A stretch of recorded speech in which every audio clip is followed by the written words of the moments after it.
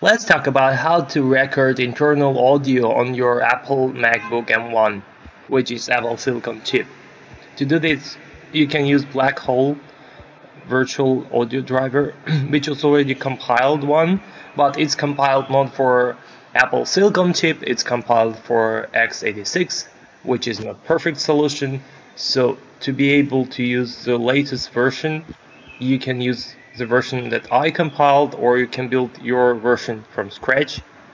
By downloading this project, you can compile this Xcode project, and all you need to do is just download and compile. If you are not familiar with it, I already prepared a package for you.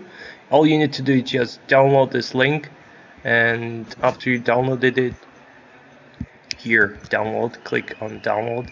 Then after you downloaded it, you cannot open it straight away. You need to go to your security and privacy, and then you can open it anyway. And after you opened it, you can install it. It's quite easy. You don't need to change anything, just type your password, and that's how it works. So after you installed it, okay, move to trash. Go to settings, and after settings, choose sound, and you'll see that Black Hole 16 channel, for output and input. Now you can choose between them, and in that case, you need to use your